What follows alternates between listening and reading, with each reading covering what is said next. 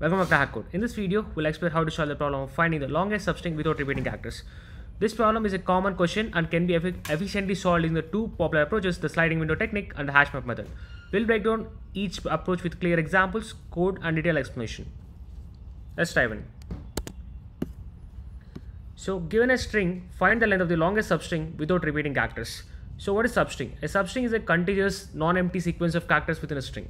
So if you take the string as this one, the substring can be like ABC, ABCA, like that. And a subsequence is like we can skip the characters in between, but the order should be same. So we can take ACA, then that is the subsequence. So here in example 1, we have the output is 3 because we have the longest substring without repeating characters is 3. Apart from this length 3, we don't find, if we take length 4, we have A is repeating. So in any other window, we have the repeating characters. So that's why output is 3. Similar in example 2, the output is 1 because all B's only one is unique character in this. In example 3, we find WKE as a longest substring without repeating characters. So this is something we discussed about the subsequence.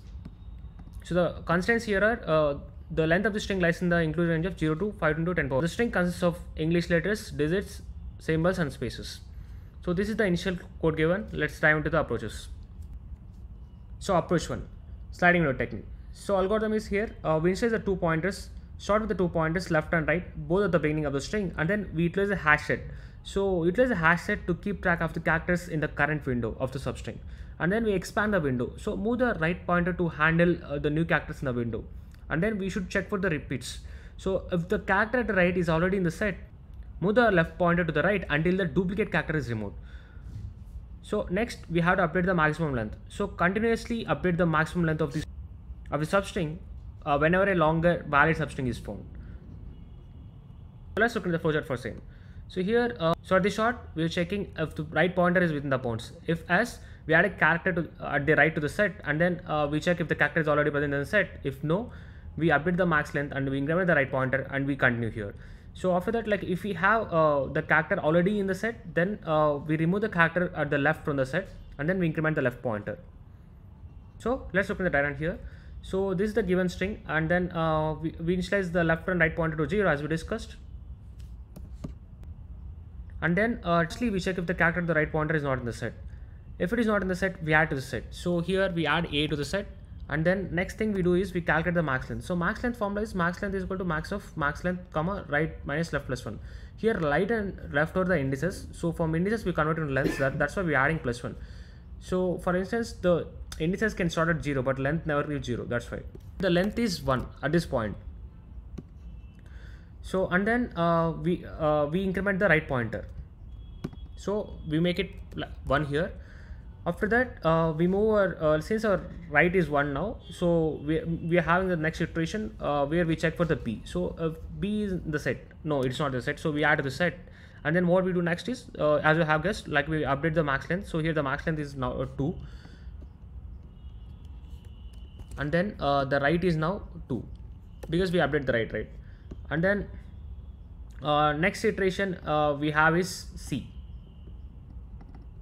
So here we add the C to the set. So and after that we calculate the max length, which is 3 now. And similarly you have guessed the right we increment, so that is 3 now. So now the pointer moves to A. So now something different happens. Since the A is already in the set, we remove the leftmost character. So that is S of left or string of left. So left is at 0. So that is we remove the string of 0, which is A. So the set becomes B and C. And then we increment the left pointer. Now left is 1. Next iteration we have right at the third index. And then similarly here we check if A exists in the set. A is not in the set, so that's why we add A to the set. And then we calculate the max length. It would be 3 still. So and then the next step is to update the right pointer, which is 4 now. So now for the next iteration we will check for the character B. So here, but B is already in the set, right? So as you have guessed, what we do now, we remove the leftmost character. So string of left, that is 1. So for index 1. So what is the index 1? B. So we remove B from the set. And then we increment the left pointer. So left is at now 2. So and the next iteration we have again B in the place, right? Because right pointer is never changed. Since B is not in the set, we add B to the set. And now we update the max length, but it would be 3. So now we have to increment the right pointer, which would be 5 now. So next iteration what we have is C, but C is there in the set. So what we do, we remove the leftmost character. So here left is at 2, 0, 1, 2. So we have to remove C from the set. And then we update the max length. So but the max length would be 3 here again. And after that we have to increment the left pointer. So left becomes 3 now. So in the next iteration also we have C in place. So we check if C is in the set. So no, we don't have C, right? So that's why we'll add C to the set, and then we try to update the max length, which is 3 now, and then we increment the right pointer. So we will be having B in place now. So in this iteration we have B in the set. So that's why we remove the leftmost character from the set. So what is S of 3? So 0, 1, 2, 3, right? We have to remove A. We removed A, and then here we increment the left pointer, which is 4 now. So we have of this iteration is completed, and the next iteration also we have B here. So but B is in the set. So what we do now? So we remove the S of 4. What is S of 4? 0, 1, 2, 3, 4, B. So we remove B from the set, and I try to update the max length, but max length would remain 3. Now the left became 5 because we incremented. So in the next iteration we are at B, and then we check if B is in the set. It's not there, so that's why we add the set, and then we try to update the max length, which is 3 now. So after that we update the right, which is 7. So now we are B lost character, which is B, and then we check if B is in the set. So if it is there, right? So that's why we remove the S of 5. What is S of 5? 0, 1, 2, 3, 4, 5. So we remove C from the set, and then we increment the left pointer. So in the next iteration we still have B in the set, so we should remove S of 6. What is S of 6? As I have guessed, it is B. And then we increment the left pointer.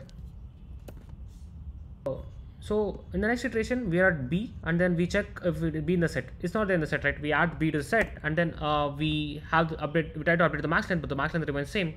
And then we increment the right, which would be 8 now. So for the next iteration, the right is not less than the length of the string, because right is equal to 8 and length of the string is 8. So that's why we break out of the loop. And then we have the max length is 3. That's why we return 3. Let's look into the code now. So here, as we discussed, we initialize the left and the right pointer to 0, and the max length also to 0, and we initialize the char set also to empty set. So we have the check, right is less than the length of the string. And then in the loop, firstly we check if S of right is not in the character set. If it is not in the character set, as we discussed, we add to the character set, and then we try to update the max length. So max length is max of max length comma right minus left plus 1. This we know. And then we increment the right pointer. So in the case where S of right in the character set, we remove the leftmost element from the character set. So that's why we do char set dot remove, and we pass the S of left, and then we increment the left pointer. So at the end we return the max length. So complex analysis. So here time complex is O of n, where n is the length of the string. The space complex is O of min of n comma m, where m is the size of the character set. In this case, it's the space for the hash set. Approach to HashMap method. So here we start with initialization step. So we use a HashMap to store the lost index of each character, and then we use a variable called start to track the starting index of the current window, and then we use another variable called max length to keep track of the maximum length of the substring without repeating characters.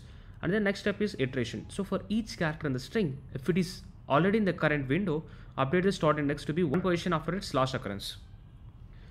So next is update index. So here we update the characters lost in index in the hash map to the current position, and then we calculate the length. So we calculate the length of the current window and update the max length if it is greater than the previous maximum length.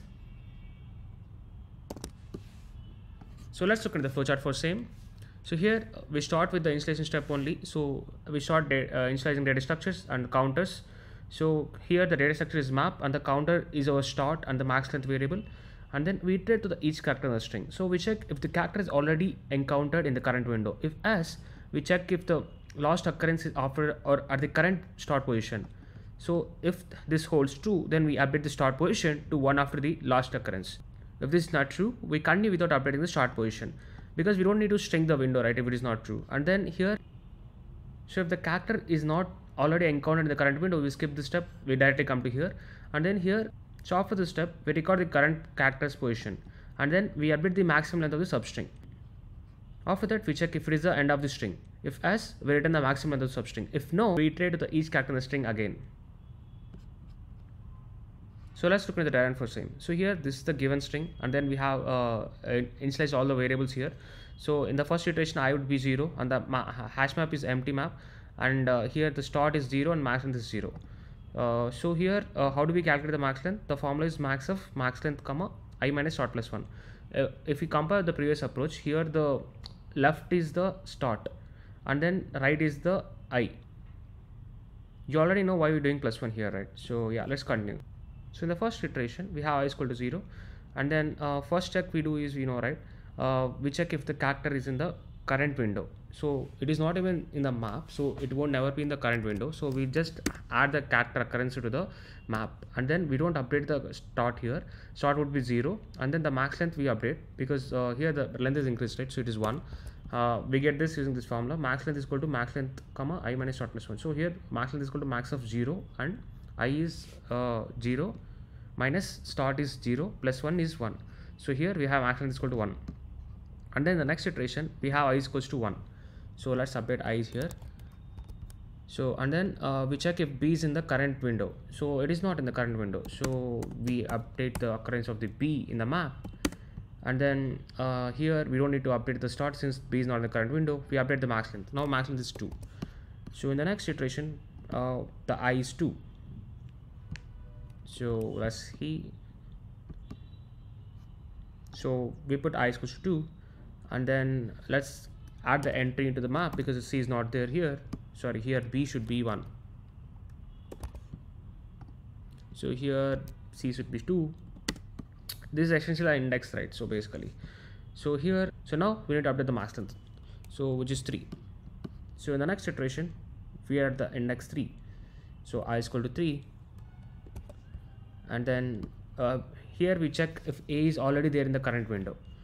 It is there in the current window, right? Because the last occurrence of the A is greater than or equal to the start. So that's why we have to update the start to next after the A. So we make start to 1 and then we have to update the last occurrence of the A. So that's why we keep A is equals to 3 here in the map. So and the max length remains same here, 3. And the next iteration we have I is equals to 4. And then we check if B is already in the current window. It is there in the current window, right? Because the index 1 is greater than or equal to start. So that's why we need to update the start to be just after the B and then we need to update the B's index as well. So B's index here is 4. And in the next iteration I is 5. So here we are at C now. So we check if C is already in the current window. It is there in the current window, right? Because the 2 is greater than or equal to start. So that's why we need to update the start to be just right after the C, that is 3 here. And then the C becomes the latest index of the C. So here, which is a 5. So here we are at 6th index. So now we check if B is already there in the current window. It's there in the current window, right? Because B's index is greater than or equal to start. So that's why we have to start to be just right after the B. So we make it 5. And we try to update it with max length. So but here the max length still remains 3. And then we move on to the next character. So here I is equal to 7. So B's index should be 7 here. We don't need to update the start because it is B is not in the current window. And then we try to update the max length, but max length would remain 3. Why 3? Because like it's max length is max of max length comma I minus start plus 1. So what is I? 7 minus start. What is start? 5. So 7 minus 5, which is 2, plus 1 is 3. So it's still 3. So in the next iteration we reach I is equal to 8, but it is greater than the length of the string. That's why we exit the loop and we return the max length, which is 3. So let's look at the code for same. So here we initialize the character map, start and max length as we discussed, and then we just using the enumerate here because we want the index and character. So for each character we're checking if character is already in the hash map, and because we need to check this because we need to check if character is in the current window. How do we check that? We take the index of the character, which is a character map of char, and then greater than or equal to start. So start is one which takes care of our starting window, like it holds a position where our window starts. So if this holds true, then only the character would be in the current window. Then only we need to update the start, because we don't need the duplicates here, that's why. So what are we doing here? We are updating start to character map of char plus 1. So that is just we are updating it to the index right after the duplicate character is found. This is just to kick the duplicate character out of the current window, and then we update the character map to hold the current position of the character. So we're doing character map of char is equal to I, and then we update the max length using the formula max of max length comma I minus start plus 1. At the end we return the max length. So complexity analysis. Here the time complex is O of n, where n is the length of the string. So each character is processed only once, and the space complexity is O of n comma m, where m is size of the character set. In this case, it's the space for the hash map. So demo and conclusion. I got the code ready here. Let's try submitting them. So we define the two methods for each of the approach. So let's try submitting the first approach using the sliding window. So submit this.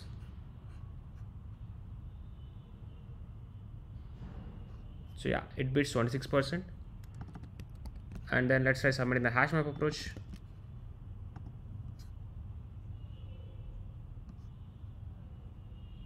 It beats 72% almost, but I have seen it reaching more than that. Let's see that where it is. So here, this one, right? This is accepted solution. So here we see that it beats almost 95%. This was the same approach, but at that time the server was not so busy. That's why it was beat. So don't consider how much percentage beats. Like it depends on how much user load on the server. But if the solution is accepted, it's well and good. Conclusion. Both approaches efficiently solve the problem of finding the longest substring without repeating characters. The sliding window technique is intuitive and uses a hash set to dynamically change the current substring, where the HashMap method leverages a dictionary to track the latest occurrence of the characters and adjusts the window accordingly. So choose the approach that best fits your needs based on the simplicity or the specific constraints of the problem. Thank you for tuning into this episode of HackCode. If you found this video helpful, be sure to give it a thumbs up and subscribe to the channel for more coding tutorials and problem tips. If you have any questions or suggestions for the future topics, feel free to leave them in the comments below. Until next time, happy coding.